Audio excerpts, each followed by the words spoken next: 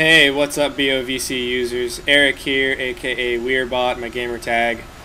And I'm bringing you the first of what will hopefully be many zombies tutorials for the YouTube channel here. And this first one is going to be about the first 3 rounds of any game of zombies and what to do and how to maximize your points. I'm playing on Ascension right now. Just because it's the newest map, it's also my favorite. I really like Ascension. So we'll dive right in. Right now I'm running around showing you guys the 4 zombie entrances that are in this starting room. That was the first little hole in the handrail there. That's the second hole.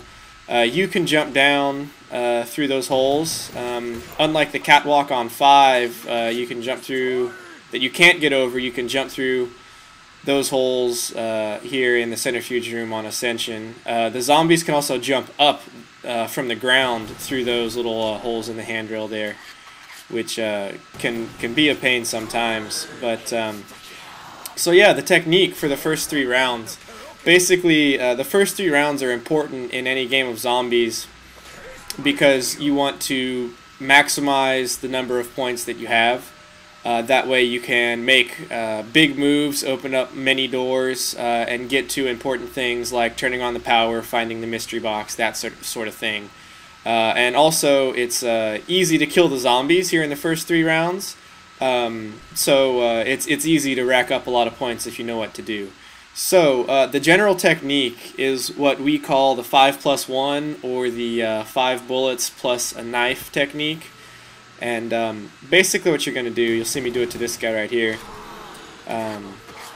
Shoot 4 bullets at the zombie, 4 or 5. In the first round, sometimes 5 will kill him, so I kind of go 4, but after the first round, it's always 5.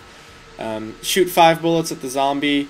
That will put them right on the brink of death, and then you go in for the knife. And the reason you do this is because of the way zombies is scored. You get 10 points for every non-lethal hit on a zombie, and then you get 60 points for a lethal shot to the torso or chest, and 50 points for a lethal shot to one of the limbs, arms or legs, on a zombie. But if you knife the zombie to kill it, you get 130 points. So by putting 5 non-lethal bullets, that gets you 50 points, and then the knife to kill them gets you 130. So that's 180 points per zombie if you do that right. So that's a lot of points in the first 3 rounds that you can rack up by doing this. So as you can see, I'm trying to use this technique on these guys right here. And right there was something really critical. What you're going to want to do, because this technique uses a lot of ammo, you're putting, at least 5 shots on every zombie, you're going to run out of ammo pretty quick in your 1911. So what you're going to want to do is let them in, because the only way that they'll drop power-ups and perks like that is when they're inside of the room. They won't drop them, out in their hallways or when they're climbing over these little zombie entrances here. So let them in and then kill them once they're inside. That way they drop power-ups, and what you're looking for is a max ammo, which you saw I just got a second ago there. And once you have a max ammo, you're pretty much set, and it should be pretty easy to continue doing this technique for 3 rounds.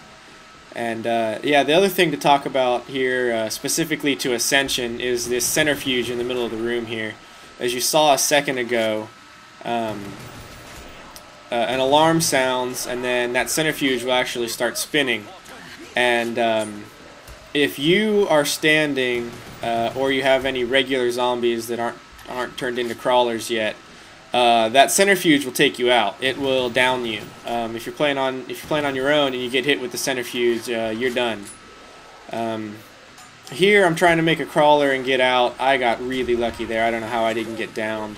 Made a couple of crawlers there, then the centrifuge spun up like I was talking about, took out that other zombie. So right now I've got a crawler, and I'm just going to run around, check and make sure he's the last guy. Generally you want to try and get a crawler in round 3. Oh, there's that last guy up there on the catwalk. He just jumped down. So go ahead and take this guy out.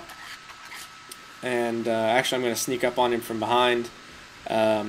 And I believe I end this 3 rounds with 3,950 points, which is a lot of points for just 3 rounds on solo. So there you go, that's the technique.